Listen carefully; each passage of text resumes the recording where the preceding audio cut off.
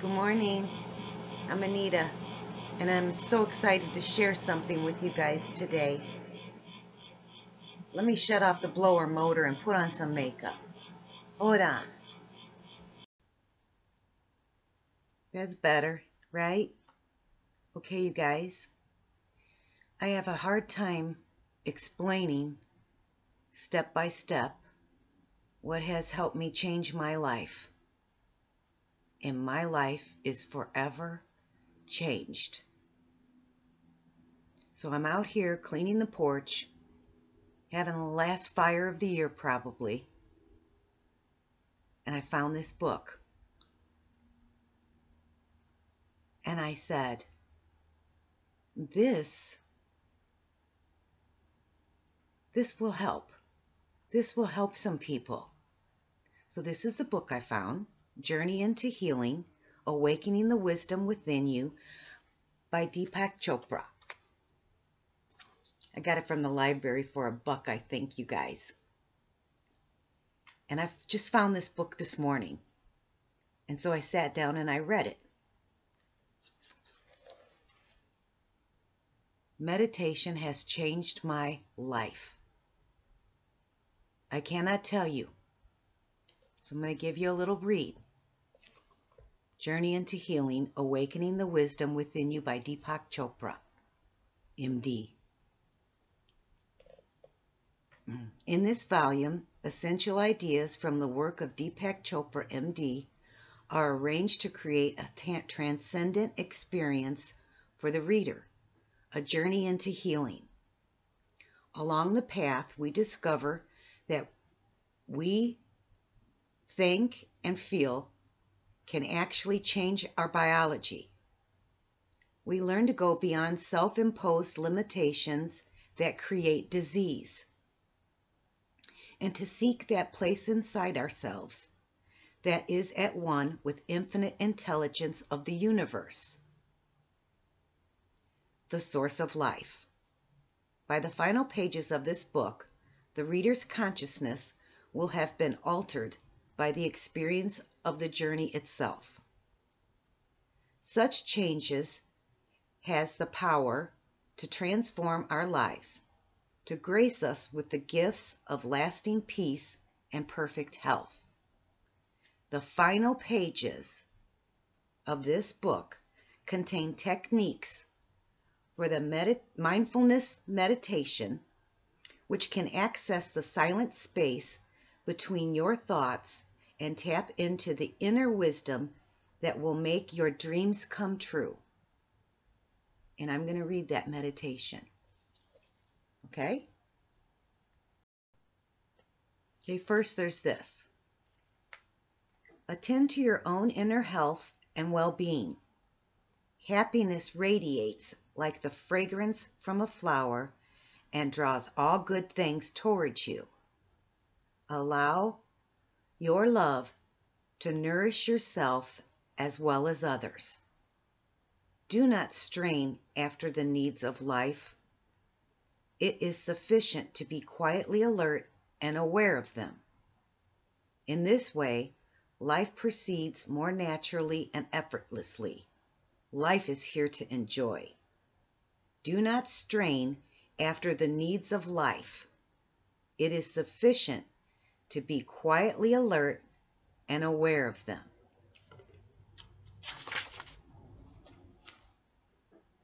Although in the West today, meditation is thought of in terms of stress management and relaxation, its true purpose is a spiritual one. The yogis and seers who first recognized these practices were already pretty relaxed living in their caves in the Himalayas. They meditated to discover their true selves. They meditated for enlightenment. Of all the experiences we have, the experience of our inner self is the most important. The body is the objective experience of our ideas, while the mind is the subjective experience of them.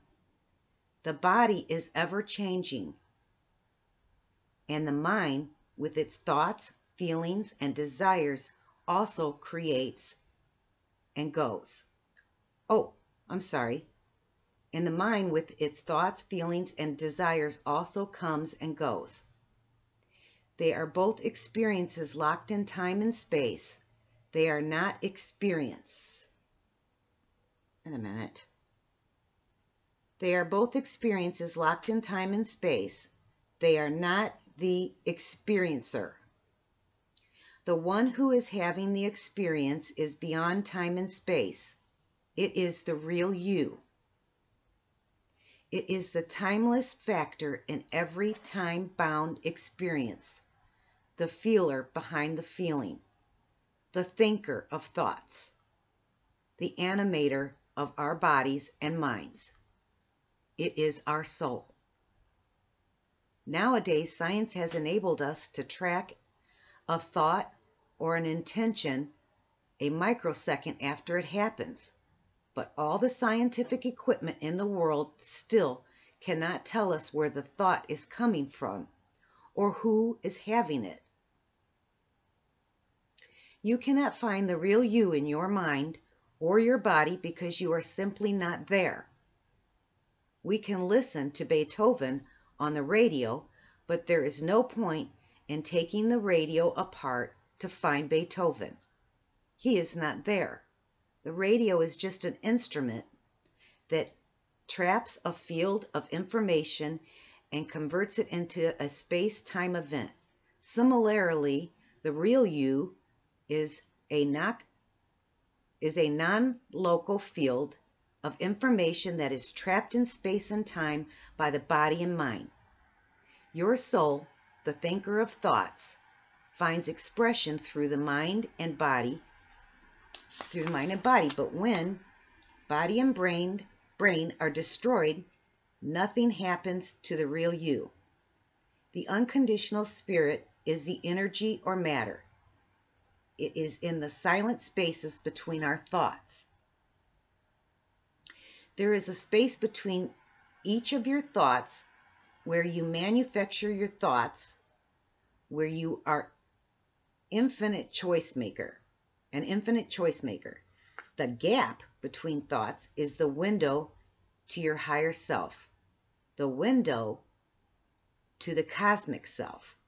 The real you cannot be squeezed into the volume of the body or the span of a lifetime.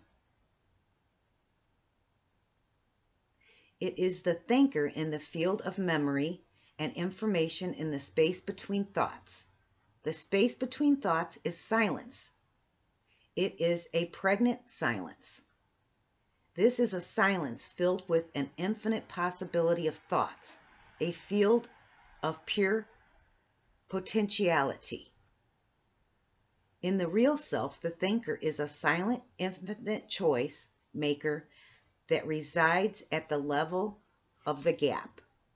The real you and the real me are both silent fields of infinite possibilities. The differences between you and me are the different possible experiences we choose the level of the gap. We choose at the level of the gap. Action creates memory. Memory creates desire. And desire again leads to action. The seeds of our memories and desires in the gap seek manifestation through the instruments of the mind and body and create the whole world in which we live. Our existence has 3 levels. 1. The physical body made up of matter and energy. 2. The subtle body comprising of mind, intellect, the ego, and 3. The casual body, which contains the soul and the spirit. The practice of meditation takes our awareness from the disturbed state of consciousness in the mind and the world of physical objects to the silent, undisturbed state of consciousness in the realm of the soul and spirit. Through regular practice, we gain access to the infinite storehouse of knowledge, the ultimate reality of creation. We have the experience of who we really are, pure, unbounded consciousness. When we experience who we really are, we restore the memory of wholeness or healing in our lives. There are many forms of meditation. The more advanced practices involve the use of mantras. I am worthy. I am that I am. I attract like-minded individuals, loving souls.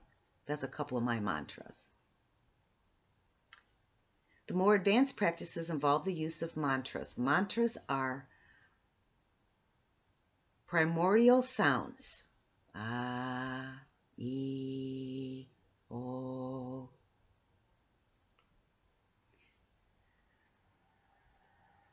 Where did I go? See, mantras are usually selected by a qualified instructor and taught on an individual basis. At the Center for the Mind-Body Medicine in San Diego, we teach the primordial sound meditation. Less specific but effective meditations are also available. Now, one such practice, the mindful meditation, is described here in an excellent way to get started with meditation, and it's 11:44. I'll timestamp that. 11:44, because this is the mindful meditation.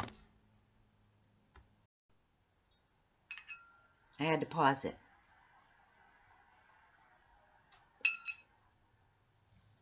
Good coffee, good morning.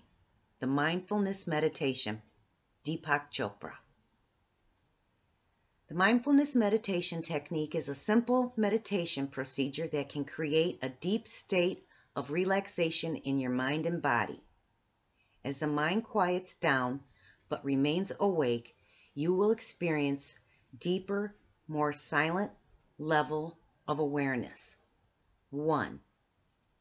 Start by sitting comfortably in a quiet place where you will have a minimum amount of disturbance. 2.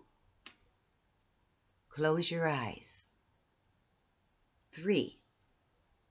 Breathe normally and naturally, and gently allow your awareness to be on your breathing.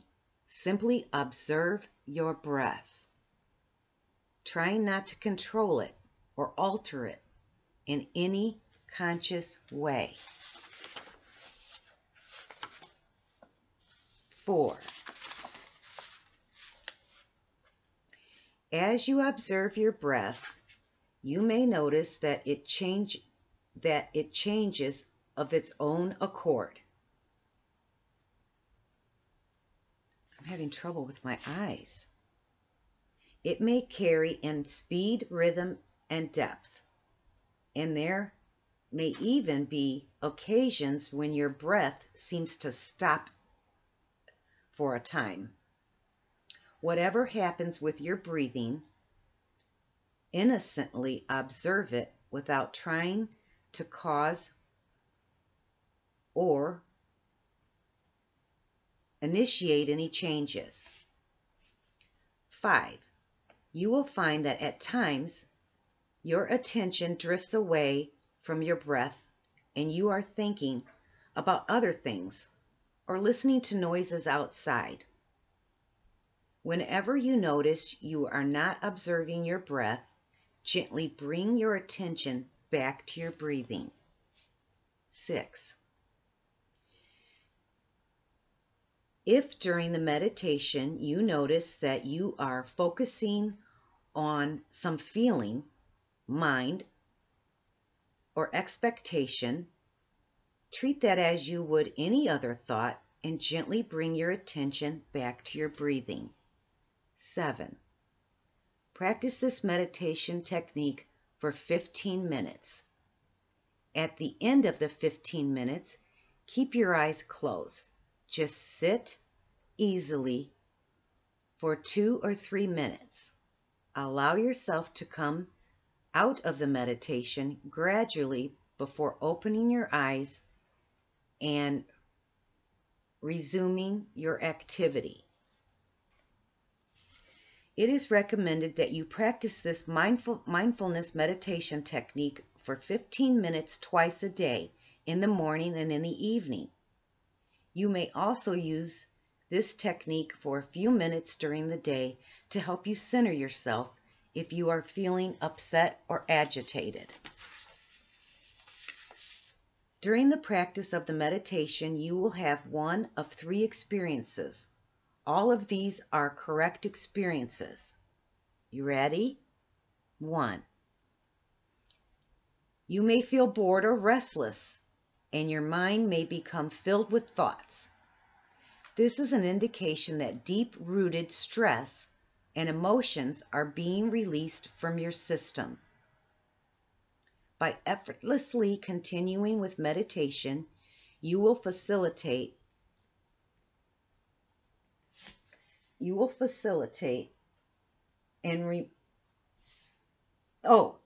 the removal of these impurities from your mind and body. Sorry. You may fall asleep. I have. There's a reason for that. You may fall asleep. If you fall asleep in the meditation, it is an indication that you need more rest during the day, during other times of the day. 3. You may slip into the gap where the mantra or breath becomes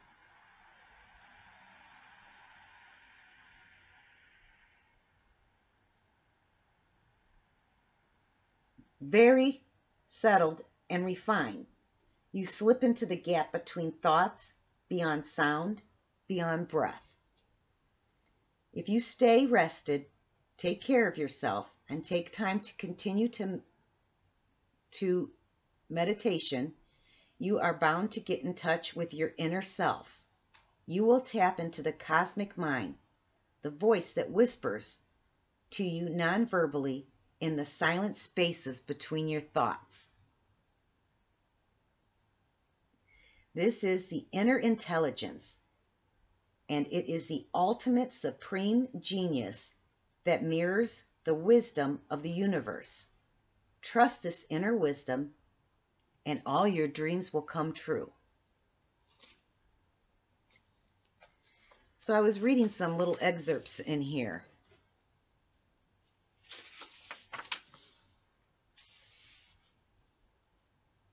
Enchantment is our natural state.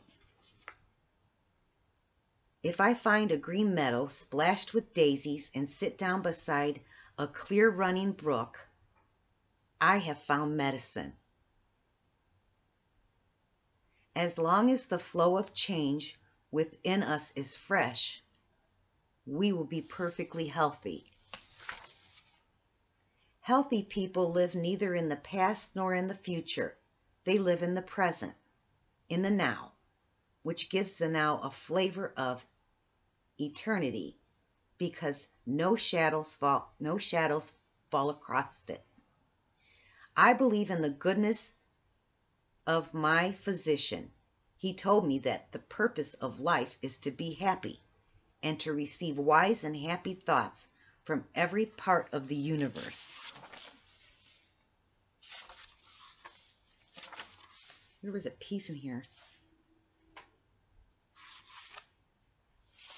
I've got to read it to you guys because I couldn't believe that I picked this book up. And he mentions a book that I read. Guys, let me find it.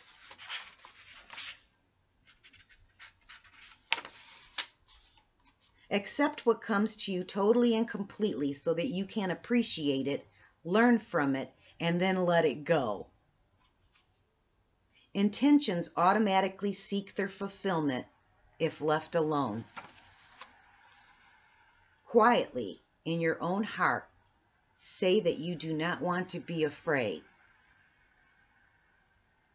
If we ever stopped being so fixated on the outcome of our actions, we would perceive that moments of choice interrupt the steady flow of bliss. A gap is created, and in that gap is judgment. Where is it? Where he mentions,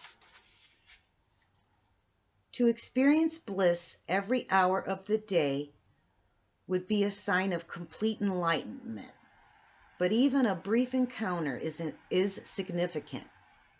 It permits you to actually feel waves of consciousness as they well up from a field of silence, cross the gap, and are infused into every soul. This is the body's own awakening.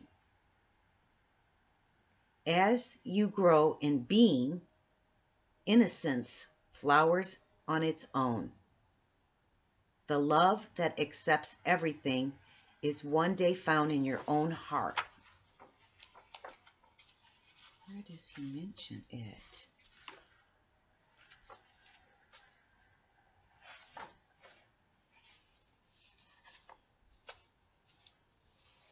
Well, this is something he wrote here. I recall the fascinating sight of a beekeeper who reached into a swarm of bees and gently unfolding the queen in his hand, moved the whole hive. The living globe of insects suspended in mid-air. What was he moving? There was no solid mass, only an image of hovering, darting, ever-changing life centered around a single focal point. The swarm is an illusion of shape behind which the reality is pure change. Such are we too. We are a swarm of molecules hovering around an invisible center. If you look closely at your own life, you will realize that you are sending signals to your body that repeat the same old fears and wishes, the same old habits of yesterday and the day before. That is why you are stuck with the same old body. Bad habits are just the worn-out ruts of the mind, paths that once led to freedom because they opened up new thoughts, but now lead nowhere.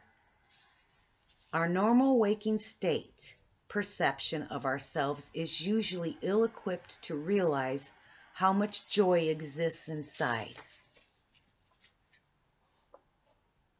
No one has ever found a new world by worrying about it. My tormentor is myself left over from yesterday. Instead of consciously creating disease, we could be consciously creating health. When you realize that you have control over any interpretation you place upon your body, an enormously liberating idea begins to dawn. The body is on your side. We have the power to make reality. Why make it inside boundaries when the boundaries is so near? One essential state that we are completely dimensionless, pure potentiality that can manifest into any form, into any phenomena in creation.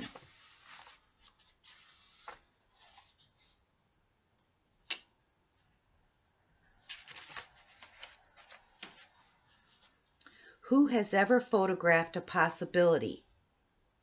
Yet that is all the quantum world is made of. If you say a word or make a molecule, you have chosen to act.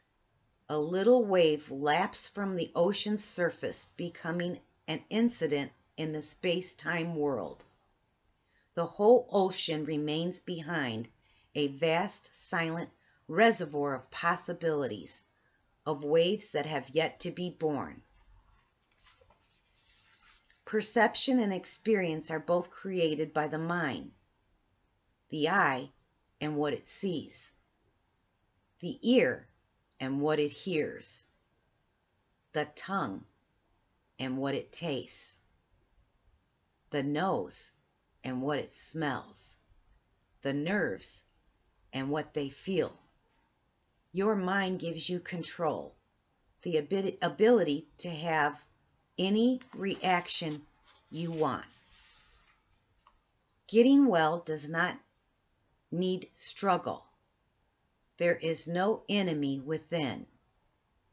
Recovery lies only at the level of being.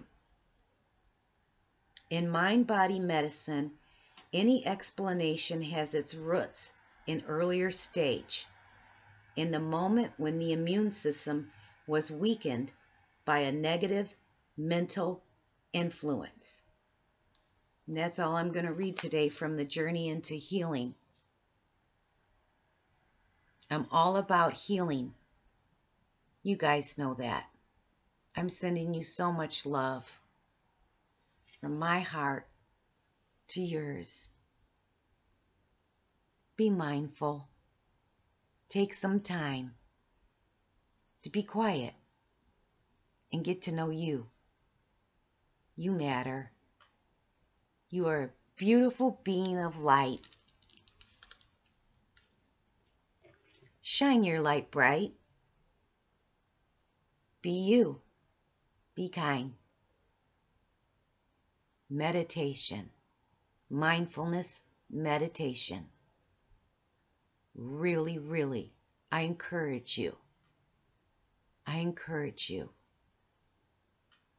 Take a little time and get to know you. And just be quiet for a bit. You learn a lot.